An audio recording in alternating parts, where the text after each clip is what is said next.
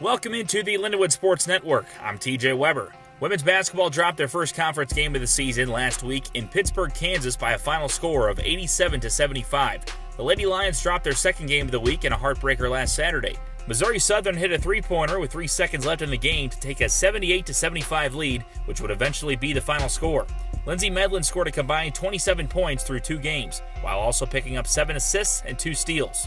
Callie Bildner picked up a double-double against Pittsburgh State while scoring a total of 26 points last week and picking up 20 rebounds. Men's basketball picked up 1 win during their 2-game road trip to Pittsburgh, Kansas and Joplin, Missouri last week. The Lions grinded out a 90-85 victory over Pittsburgh State on Thursday before dropping a Saturday afternoon contest to Missouri Southern by a final score of 97-71. Brad Newman scored a career-high 27 points on Thursday night against Pitt State and compiled 48 total points last week to lead the team. Chandler Diekvos picked up a double-double on Thursday and finished the week with 38 total points.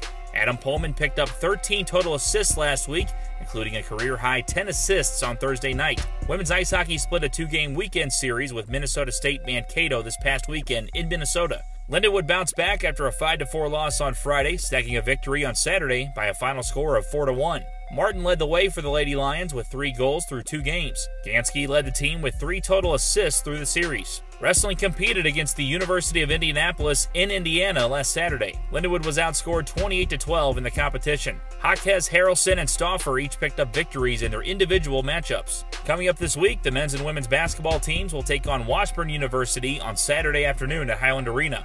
Wrestling will travel back to Indianapolis to compete in the Midwest Classic on Saturday morning and Sunday morning. Men's and women's swimming and diving will compete in the Delta State Christmas Invitational in Cleveland, Mississippi, beginning on Saturday. For the Lindenwood Sports Network, I'm TJ Weber. We are One Roar.